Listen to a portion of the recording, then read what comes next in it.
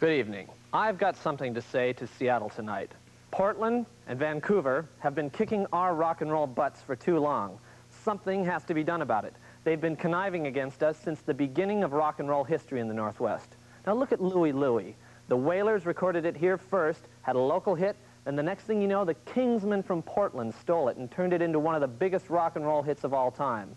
The Sonics and the Wailers were great Seattle bands during that era, but who got the big bucks and the weekly television show? Paul Revere and the Raiders with those dippy hats and colonial suits. That's just what you'd expect from a state of bottle and tin can collectors. Now what about Heart? Biggest success out of Seattle, huh? But where did their big hit album, the one that launched their huge career, come from? Vancouver, Canada. We don't even take their money anymore. They did free the hostages, though, but now they've got rock and roll hostage. What are the most world-famous punk bands from the Northwest? DOA, Vancouver, the Wipers, Portland. And what's wrong with you Seattle punks? You're punking out. Now what about the most famous regular rock and rollers? Bryan Adams, he's selling millions. Vancouver. Johnny Kuntz, big record deal. Portland. Who are the baddest, most famous funk bands to come out of the Northwest? Vancouver. Okay, so there's not that much funk in Vancouver. But look at Portland.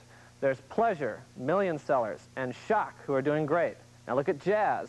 Jeff Lorber Fusion is from Portland. I know you say Kenny Gorlick is from Seattle, but he had to go down to Portland and join up with Jeff Lorber before he could put out an album of his own as Kenny G.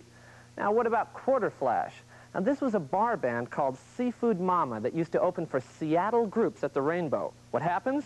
They go to #1. Where are the bands they opened for? Still playing the same bars.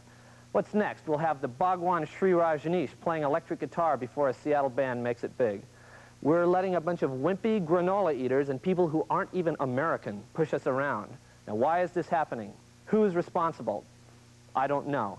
It's the great mystery of Northwest music, and the situation is getting out of hand.